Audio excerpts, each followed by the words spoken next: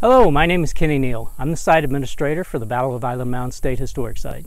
I'm standing at a monument memorializing the actions of the 1st Kansas Colored Infantry Division in October 1862, which marks the first time in history uniformed black men engaged in combat as Union soldiers during the Civil War. This 40-acre site preserves what was once known as the Toothman Farm, which the 1st Kansas Colored Infantry used as its headquarters when they were sent here to clear out a band of rebels who were camped just south of here.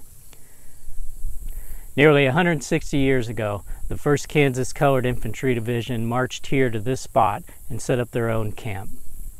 They called it Fort Africa. The plaque behind me reads in part, "Here, on October 29, 1862, was the first crucible to test the mettle of formerly enslaved black men during the Civil War.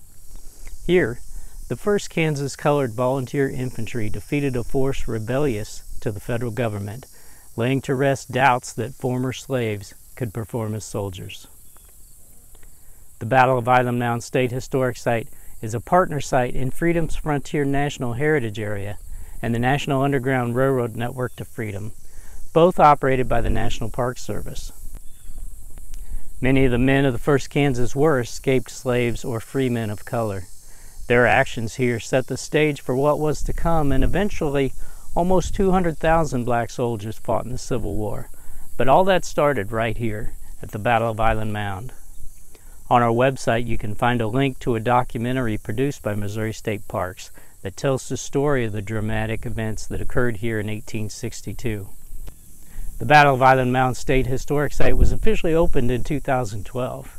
At the site you'll find the monument that you see behind me, a reservable picnic shelter, an informational kiosk, and a half-mile trail with informational panels along the trail.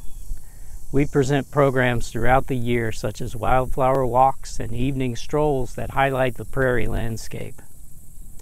Peggy Burr, director of the Bates County Museum and an expert on local history, has presented many historical programs over the last several years, and we appreciate her knowledge and contributions to the site. In September of last year, we held our 3rd triennial Battle of Island Mound commemoration event. Every 3 years we hold this event to commemorate what took place here in 1862.